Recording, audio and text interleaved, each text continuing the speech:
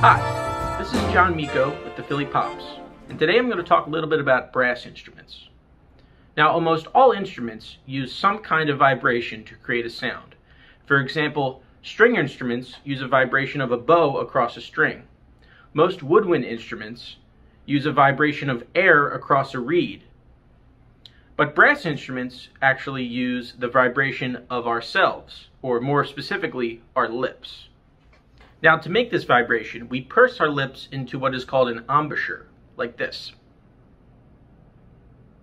And then what we do is we blow air through our mouth to create a buzzing sound, like this.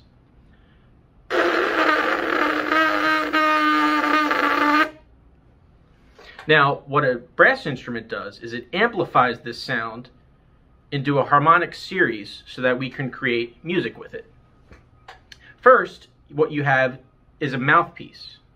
Now, a mouthpiece is the first instrument that amplifies this sound. If I am to buzz my lips into a mouthpiece, it would sound a little something like this.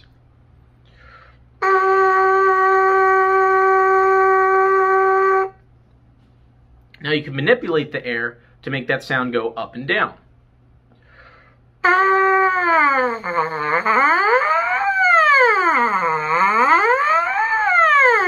After the air goes through the mouthpiece, it then goes through the rest of the instrument's tubing in order to create the sound that we all know. For example, I have a trumpet here. If I were to do that same buzzing through the entire trumpet, it would sound something like this.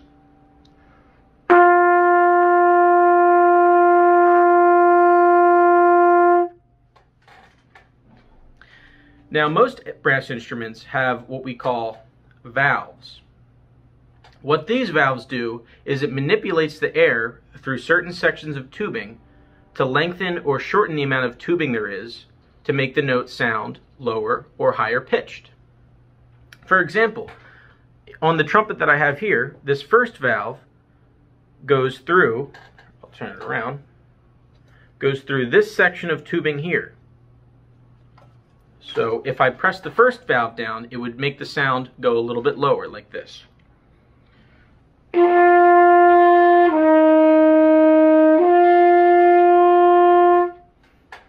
Now the second valve goes through this little piece of tubing here. Now this will make the sound go lower, but not as low as the first valve, because the first valve's tubing is much longer. So it'll sound something like this.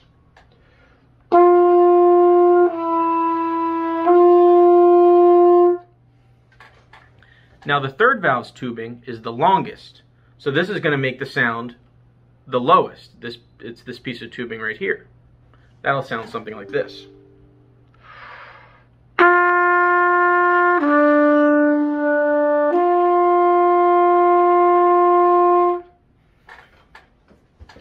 Now, different brass instruments have different kinds of ways to change the sound. Some have a slide, such as the trombone, and you manually make the tubing longer and shorter using the slide.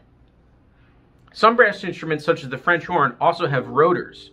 Those function very similar to valves, except instead of pressing a button of a valve up and down, it opens and closes different passageways through the rotors. I hope you enjoyed learning a little bit about brass instruments.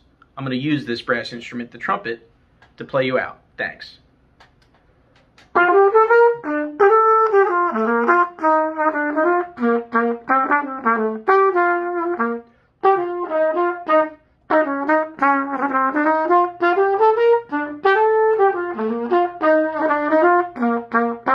Thank you.